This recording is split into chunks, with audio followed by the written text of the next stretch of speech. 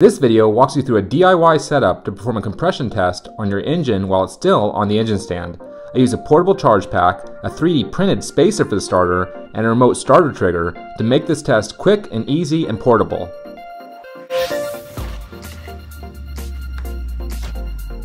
This is my little SubaruONLY shop. It's a DIY Subaru channel. It's a channel where all I do is Subaru builds and race Subaru vehicles and motorsport events. It's a DIY themed channel where I walk you guys through the steps to get your Subarus back on the road and hopefully do a little racing of your own. So thanks for checking out the video, guys. I really appreciate it. I'm back in Fremont at my buddy Dave's house, and we're continuing this Factory 5 818R build. But before we move on to the 818 chassis, we're going to do a little bit more prep on this engine, and the next thing we're going to do is actually run a compression test on this engine. Because if you guys saw my recent videos on my 1998 RS, I actually had a low compression cylinder number 4.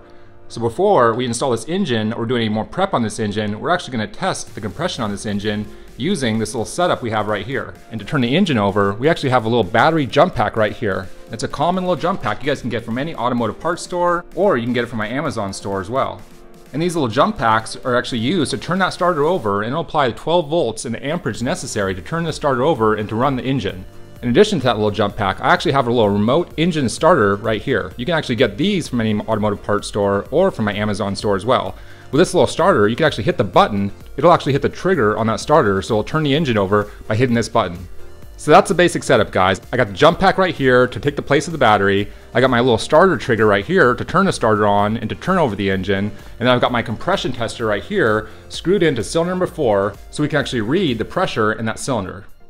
And then last but not least, you're gonna have to space that starter at the right distance away from the back of that engine block. And the distance is actually 50 millimeters. And any way you create that distance will be just fine. You can use a hollow tube or spacers or even shims and washers. But my buddy Dave actually 3D printed the correct spacer with the holes in it so he could actually hold that starter and it'll actually line everything perfectly at that 50 millimeter distance. And I'm actually gonna include a link to the files for this 3D printed part in the description below. So that's a basic setup if you want to run a compression test on your engine, but it's not in your car and it's not bolted up to transmission, but you still want to run a compression test to check all those cylinders before you take that engine and drop it into your car.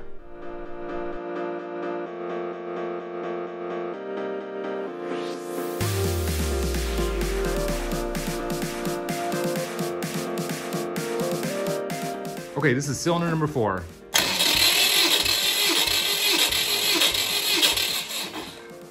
Right there, it's right around 140 psi. Okay, this is cylinder number 2. 3, 4, 5, 6.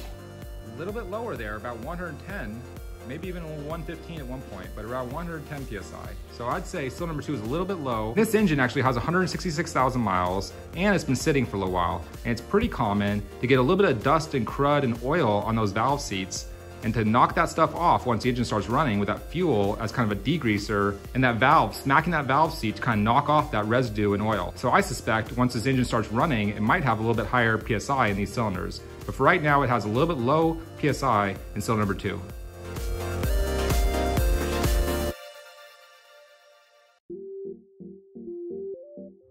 This is cylinder number 1.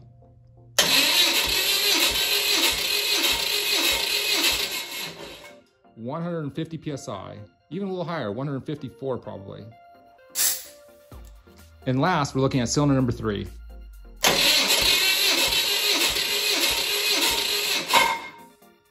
Right at 150 psi.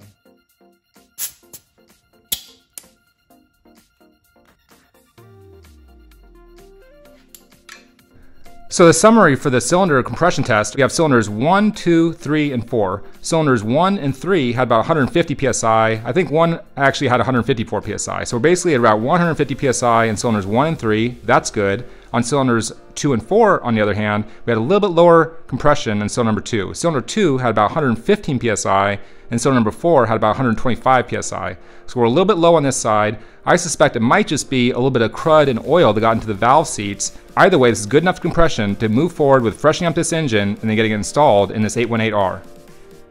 Shout out to Flatirons Tuning, guys. If you guys don't know Flatirons Tuning, they're out of Boulder, Colorado. They actually have a lot of history with motorsports. This is their cute little logo. It's a little Flatirons ox or mule. What the fuck is this thing anyways? Flatirons Tuning.com. I don't know what it is.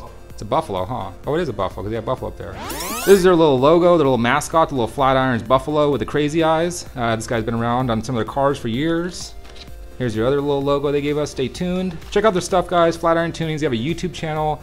They also have a shop and they have a dealership up in Boulder, Colorado. So they have tons of access to all these OEM parts. They're very knowledgeable. And this is actually their PCV kit. They actually sell an entire kit. All these kits are OEM parts, guys. So you actually have OEM part numbers on everything, and they basically just assemble these kits from their OEM, basically Subaru parts dealership, and they put them all in a box for you guys and they'll sell them as one whole complete kit. And they also are really knowledgeable and they're really helpful on the phone, guys. So you actually need any help from these guys, just give them a call. Flatiron Tuning in Colorado, USA. They'll give you guys a hand with any of the Subaru related questions you have. And like I said, they have a ton of experience with motorsport applications. These guys have been racing their cars for years all over the USA.